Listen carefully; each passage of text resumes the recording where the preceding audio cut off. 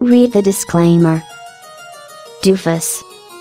And please contact us through this email address with questions or fan art. Thank you for your support.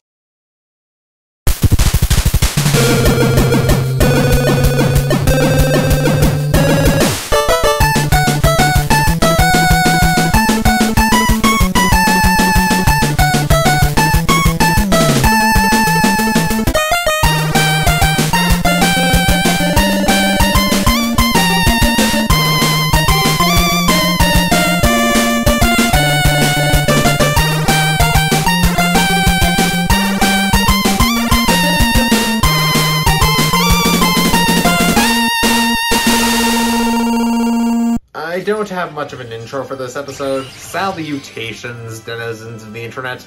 I'm Firebite27, and let us commence our analysis of Transformers SS86 Cup.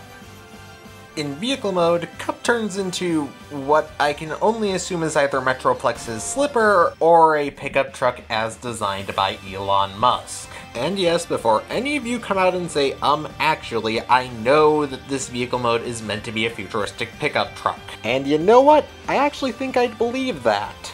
If it wasn't lacking a door to keep stuff from sliding out of the bed, that is. Heck, I'd even go as far as arguing that Kingdom Huffer makes a better pickup truck. Except for the fact that his truck bed is made via parts forming, which I guess kinda disqualifies it. Though, considering that this is a futuristic interpretation of what a pickup truck will look like, then I suppose I can suspend my disbelief enough to interpret that this truck has some kind of gravity or magnetism-based tech in it that keeps stuff from rolling out. And I do suppose it has some storage functionality, seeing as how you can put the gun and the Energon treat box onto the side so you can bribe Sharkticons on the go.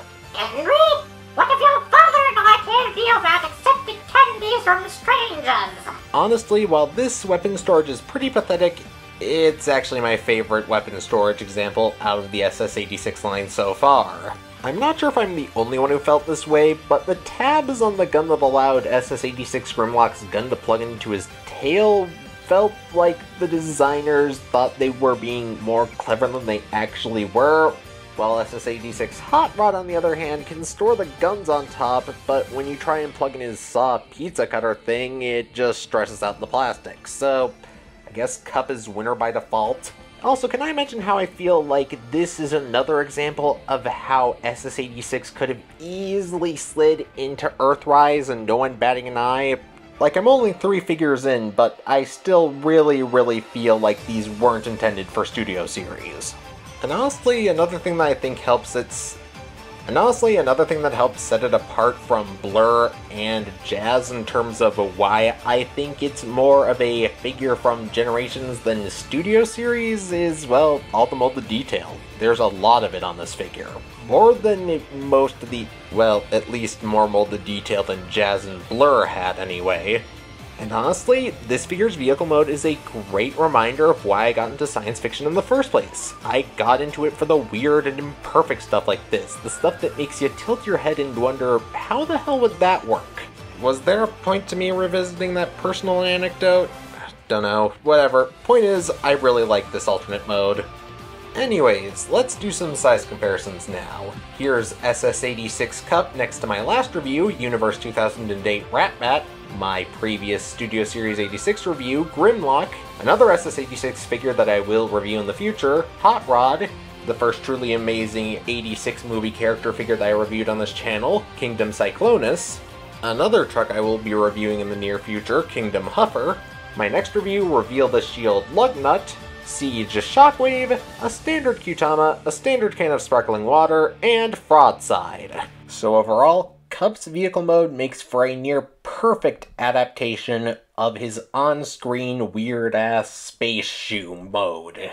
But the robot mode is where, well, things don't fall apart necessarily so much as they, well, Cup transforms so I can just show the viewers. Never bother me, I feel happy and fine, ha-ha! Living in the sunlight, loving in the moonlight. In robot mode, Cup looks appropriately ugly for an old man character.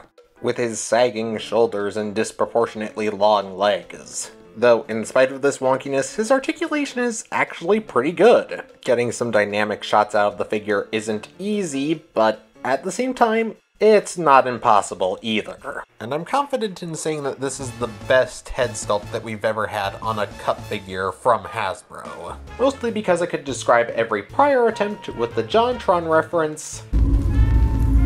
That one didn't age quite so well.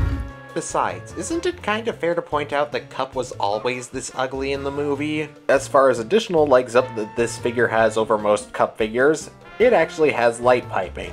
Though, unfortunately, it's not incredibly strong light piping. And as far as other negatives go, there is a huge amount of cable on the back, but honestly, not an issue to me. And while the gun doesn't have an exact blast effect port, it does have the ability to use one if you jam it on there hard enough. And now that he's in robot mode, he can also properly hold the Energon treat box, so he can attract Sharkticons and Repugnite to his location, because all it takes is a shake. Speaking of accessories that exist for the sole purpose of recreating specific scenes, his arms and legs are detachable.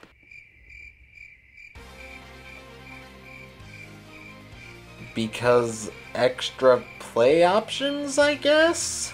Honestly, I don't really tend to give a rat's ass about whether or not a figure can recreate a specific scene. I didn't really care about it with Cliff Jumper, I don't really care about it here. But hey, play options are an important part of my reviews. I genuinely have to score the figure based on what I'm paying for it against what I'm getting out of it in return for my money. But another element of figures that lends to their overall score is their articulation. Maya, will you take care of that, please? No, not until you start paying me. Oh, come on. Are you trying to force continuity into this series? It doesn't work with toy reviews. People come here to see me review the toys, not to see a fucking storyline. Pay me or I unionize every robot on the planet. Okay, two things. A, that would cause a robot apocalypse, and B, I already paid you. Oh. Wait, was that what all of the PayPal notifications were? Now I feel a little bit stupid. Maya? Yes. Stop reading the comment section and get the hell to work. In robot mode, Cup possesses a ball-jointed head, universal shoulders, bicep swivel, elbow bend, arching back, waist swivel, universal hips, thigh swivel, knee bend, ankle tilt, and toe bend. So overall, yeah, the articulation's not shabby, and you can get him in some really, really cool poses. Kind of a shame then that he's too ugly to look cool in any of those poses, but whatever. Anyways, let's do some size comparisons. Here's a Studio Series 86 Cup's robot mode next to Ratbat, Grimlock, Hot Rod, Cyclonus, Huffer, Lugnut, Shockwave, a standard Qtama, a standard can of sparkling water, and a Fraudside. So overall, yeah, I'd say that Cup is the only deluxe from the SS86 line that is good. Then again, I don't own any of the others, so I can't say that's my definitive take on the deluxes. Though based on aesthetics alone, I will concede that he may not be for everyone, but he is good enough for me, and that's all that kinda matters in regards to this channel, is my opinion. Whatever. I mean, unless I'm doing a crossover video, we're getting way off track here.